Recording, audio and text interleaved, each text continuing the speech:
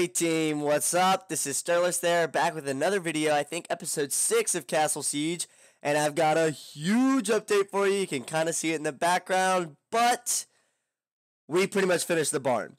Correction, I pretty much finished the barn. So, kind of feel bad about that, but I got really kind of carried away last night and just went for it. So, this is the barn. Before we get into the interior of the barn, this is what it looks like. Man, my nose is itchy. Anyway, oh no, I didn't think they could spawn on half slabs. We're gonna have to figure that out. Come on, man. Yo, diamond swords, so nerfed. Like, they just don't do the same amount of damage they used to. Anyways, so this is what the exterior of the barn looks like from each angle. Pretty simple, to be honest, but like just enough decoration or accent to make it neat. So I really like this side of it, really do. I got super carried away, as you can see, with the whole like roof, and I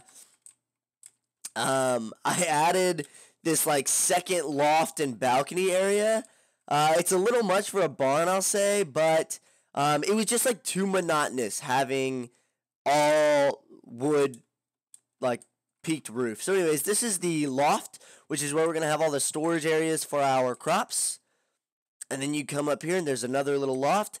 And I really like it because you've got this view. I didn't lose the view that you got with this part of the environment. So anyways, and then you can look out this way and still see the castle. So I think that's pretty neat. You come down our little stairwells right here, our ladder wells. And this is the... that's light. Okay, anyways, this is the interior of one section and then the lower... smaller interior of the second. I don't know what I'm going to put down here yet. But we're going to work on the interior today. And then you have the stables, of course, right here. And we're going to fence off this area so that we can start bringing in some animals. So we'll be back with that. So obviously, as you can tell, we got a few more tools enchanted. Actually, just an axe. We just enchanted an axe. But I tried this new method of planting trees. And it's basically an 8x8 area. I have no idea what number that is. I tried to like talk and do it at the same time. 1, 2, 3, 4, 5, 6, 7. Okay, 8. Anyways, an 8x8 area of trees like this. And it's super effective. However, you really can't harvest them until all of them have spawned. Or not all, but most have spawned.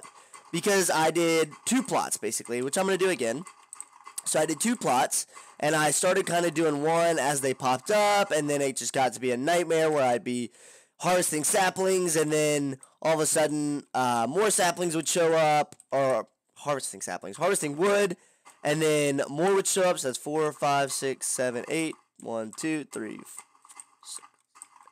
And it took me like forever. I ended up just spending like an hour and a half just sitting here watching trees grow as I tried to cut them down.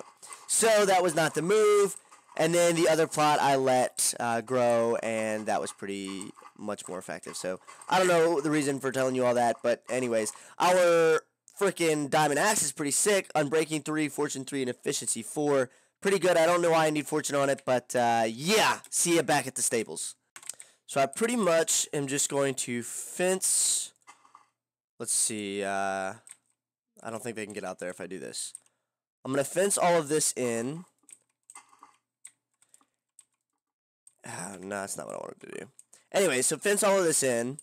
And then that way they've got this like little watering hole, which they're probably going to get stuck in. So let me just do this. Terraform it a little bit. And then we're going to start moving some animals in. And hopefully our farm will kind of be going. We're going to have, I think, just everything out in the pasture here. Like all the cows, all the pigs, you know, whatever, sheep, probably all we need. Yeah, so I'm going to do now this.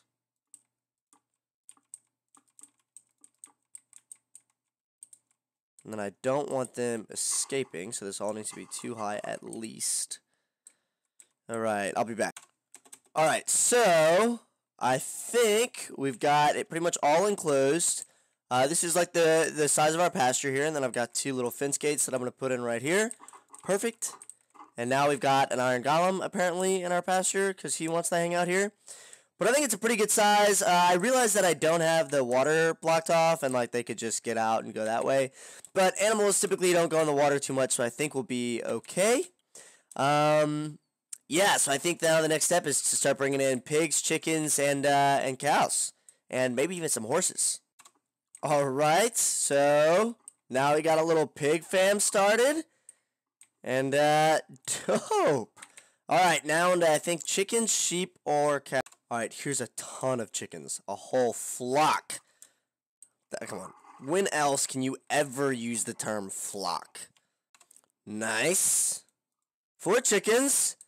Turns into 6 chickens. Let's go. All right, sheep over there, and then we'll be... Got like half the rainbow right here.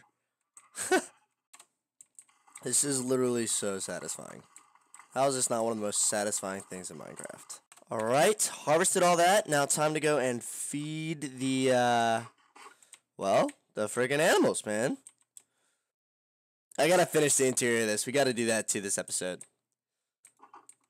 Hey, guy. Almost made it into the stall. All right, let's see. What do we got first? Wheat? Who wants wheat? Okay, it's actually going to be kind of difficult to get these guys all together. Come here. There you go. There you go. Can you guys take more carrots yet? Yeah, where's the other carrot? There he is. Come on. Come here, guy. Come here, guy. Where did he come from? There we go. This one's going to be really interesting. Boom. Boom. What color? What color? Okay. He's a cutie. Alright, get these 2. Alright, and then we need some chickens. Who else we got? All the chickens are over here. Come on, guy. Come on, guy. Chicken. Chicken. Alright. Alright, so we've got our kind of storage system set up here with wheat, seeds, potatoes, carrots, you name it, we got it all. And then we've got these lights installed, just kind of like hanging torch lights. So I think I'm going to continue that through the rest of the build, and then I'll let you know what it looks like once we're done with that. Alright, I think the lighting plan in here is going to have to be to get glowstone under trap doors, and then like have it... Does this make sense what I'm trying to say?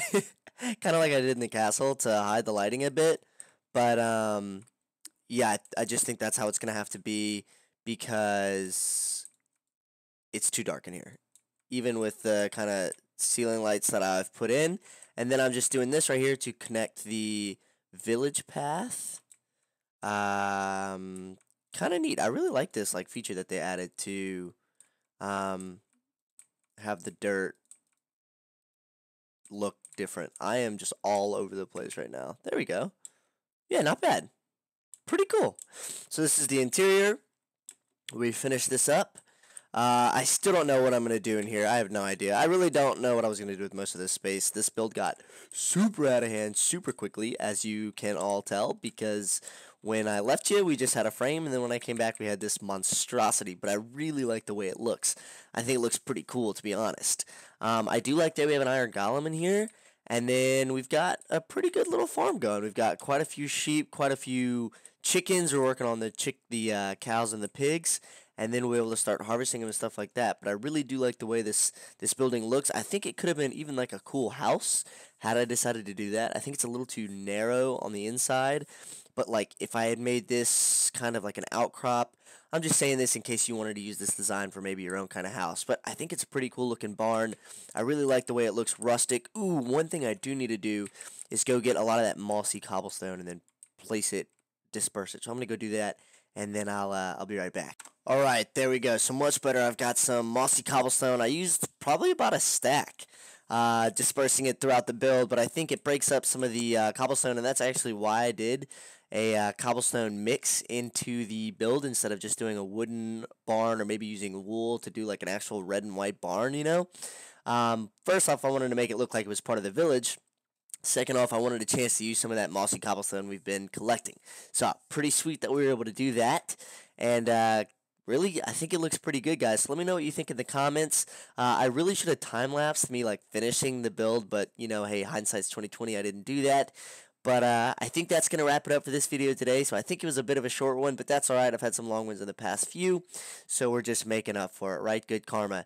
Anyways, like, subscribe, and comment if you want to see more. Thanks, guys. It's been Sterlistaire. I should see you guys again before Christmas, but in case I don't, Merry Christmas, guys.